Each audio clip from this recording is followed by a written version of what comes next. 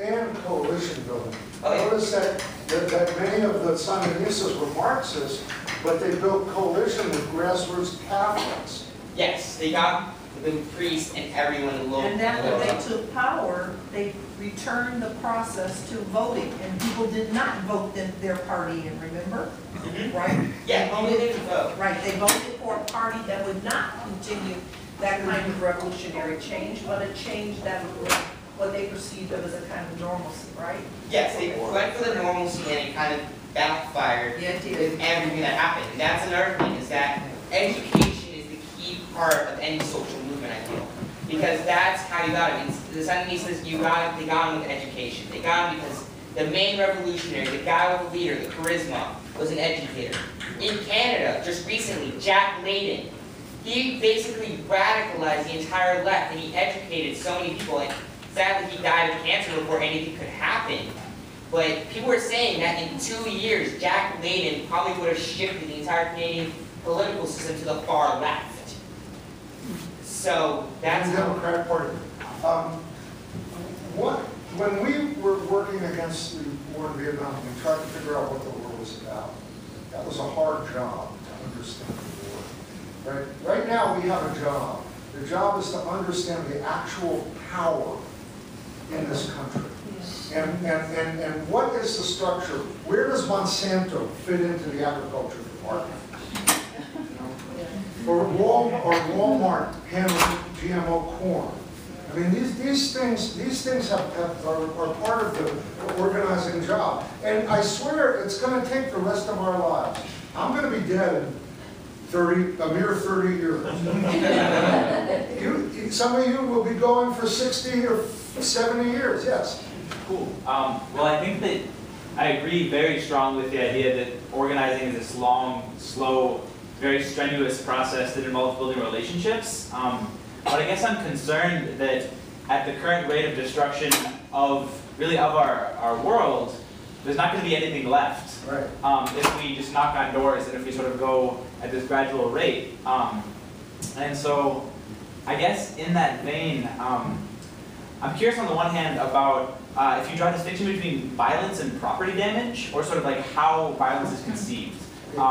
So what I mean by that, I'm sort of thinking of Earth Liberation Front, Earth First, the sort of notion that sometimes, well, they define violence as being the harm to a living organism or a living ecosystem, as opposed to property damage, which is the dismantling of inanimate matter. Let's say Monsanto has a distribution center, and somebody comes along and messes it up in some way. That's what you call property damage. And do you think that's maybe could be a good idea? I guess I'm thinking, all right, in mountaintop removal coal mining in Appalachia, which I think you could definitely make the colonial analogy for Appalachia in the United States.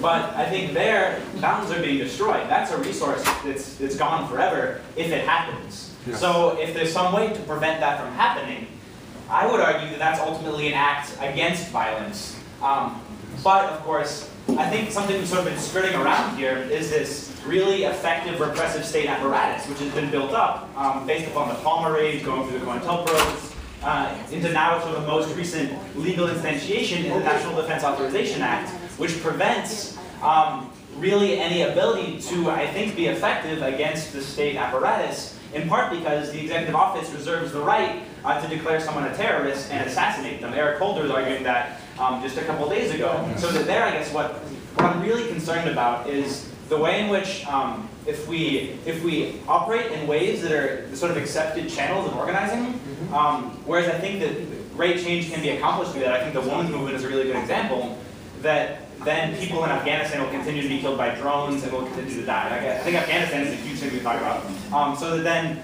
like, the mountains will be destroyed, our water supply will be ruined, and our sort of global carbon commons are destroyed. So then against that, I think maybe we could talk about what it could mean to try and do more radical organizing. But I think if we do that, then we keep running up against a state apparatus. So then...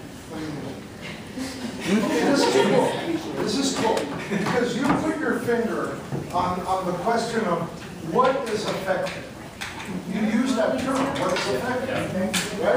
And I have a simple answer, which is a mass movement. That's our goal. In all cases, it's a mass movement. That is the power that we could potentially have.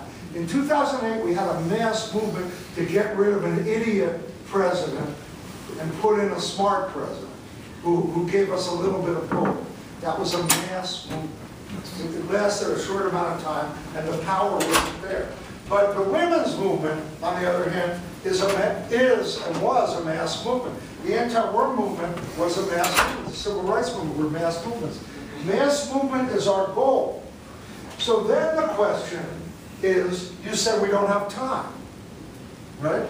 Well, the question is, what's most effective toward building a mass movement? Off of that question, I come up with the solution that anything that is tainted by the word or concept of violence is ineffective in this country toward building a mass movement. Because what it does is it takes the perpetrators and puts them outside of what's acceptable. In my case, people felt that we were either criminals or mentally ill. And that's the only two categories that there are, criminal and mentally ill, for violence which is not sanctioned by the state. The state has a monopoly on violence. Yeah. Right? So the question, in our case, the Weathermen and the Black Panther, neither the Weathermen nor the Black Panther Party taking up guns or bombs or whatever had any effect on building a mass movement. So the Black Panthers maybe a little bit more than Weathermen, but in the end they got smashed. And so what violence does is it plays into the hands of the power to isolate the movement from its potential supporters. The question then that you raised was, what about property violence? That's not violence against people. I actually think that stopping the removal of a mountaintop by any means necessary would probably be, on the whole, a good thing for the planet. You know, but does it help build a mass movement? And I think no. So I've come to the conclusion that violence, I call violence, even in a violent system, like the system that destroys the resources, the earth, this system that we have, even in a violent system, crimes against property or property violence, it does not help build a mass movement. If you could show me cases in which it does help build a mass movement, maybe, but I don't see it. Now, the Weather Underground, one of the twists of the Weather Underground history was that we decided at a certain point not to attack any people, but to only attack property. This was after the townhouse that I described. And we actually were successful at that, oddly enough. You know? But it didn't help build the movement, attacking property. And so the question is, what helps the mass movement? I define as violence anything that a society calls violence is violence. In 1999, a few kids broke some windows of Starbucks and Nike and in Seattle, and that gave rise to an enormous hysteria, including millions, tens of millions, hundreds of millions of dollars that went into fighting domestic terrorism in the form of arming the police. And so that little bit of violence was the justification for a huge war. The animal rights movement, very early on, organizations, corporations that use animals were attacked, you know, chimpanzee or animals that are used for experimentation were set free and things like this, right? Well, they had enough power to pass a law in Congress, and this will freak you out, it freaked me out, the Animal Enterprise Terrorism Act, AETA. Right. Right now there are 6 people in federal prison That's right. for advocating an economic boycott of a company that a corporation that experimented with animals. In other words, a secondary boycott. Companies like Miss Clairol or whatever that dealt with this other experimenting corporation, there would be a consumer boycott. 5 or 6 people are, it's called the Huntington Lab 6, are in prison now for using computers to advocate an economic boycott. They were convicted under something called the Animal Enterprise Terrorism Act. Their strategy was a standard nonviolent strategy, which was boycott. It's been used by the labor movement, it was used by the women's movement, the gay rights movement, everybody used boycott. Boycott is nonviolent. But things have built to the extent now that the animal industry, if anybody does $10,000 or more economic damage or proposes $10,000 of economic damage to an enterprise dealing with animals, they go to prison. My argument is this: our movement has to be 110, 1,000% nonviolent, completely. The other side is violent.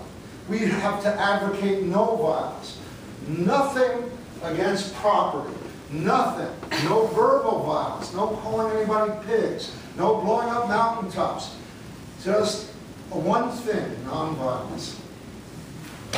I wanted to go back to the Black Panther and some of that stuff, and I think it kind of joins it all together. What I was thinking is, you know, it's like when the Black Panther movement first went into getting guns, the reason they were getting guns is because they were being killed. And what they first did, in my reading and understanding of it, was that they didn't actually arm themselves to protect. They armed themselves so that they could witness the arrests of black people. They surrounded the arrests with armed people and then witnessed it, making it so that the police could not use as much violence without having witnesses. Today, we have replaced those weapons with live stream media. Yes. Live stream media. Because now, right now, I mean, like when I was in my first riot at 13, nobody ever wrote anything in any newspaper or on any television channel that even happened. I mean, only the people that were there even knew it happened, and you know how that works. So nothing was changed. But today, a woman gets pepper sprayed in New York, and people from Hong Kong and around the world are calling the New York Police Department within 15 or 20 minutes because they saw it live. That is our new weapon. That is the weapon that's going to change from guns to peace. I just would like to question a little bit your talking about property destruction, because property destruction, going back to that conversation. So my grandfather was involved in draft board raids during Vietnam, burning draft cards, Yes. and he was a part of the Campaign 28. And they went on trial, and they were ultimately acquitted of the charges. And I think that is a really powerful example of how property destruction can start a conversation. Government property, draft files, right. great. And then it turns into this massive, it had a really long trial, basically Yes. putting the Vietnam War on trial. Yes. And it started a conversation in a way that wouldn't have happened if you were just standing, you know, knocking on doors or holding a banner.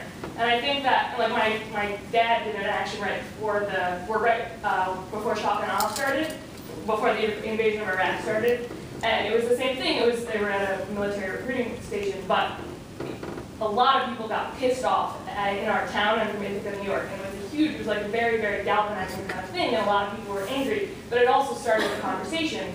It was, you know, like, I fully agree with violence against people is really not productive in any way, and isn't, you know, furthering a cause of social justice. But I think that in terms of property damage, symbolic or not, whatever, different kinds of property damage, I think, can be like a catalyst to start a conversation and to start an education of a community and make people talk about something and make people take a stand.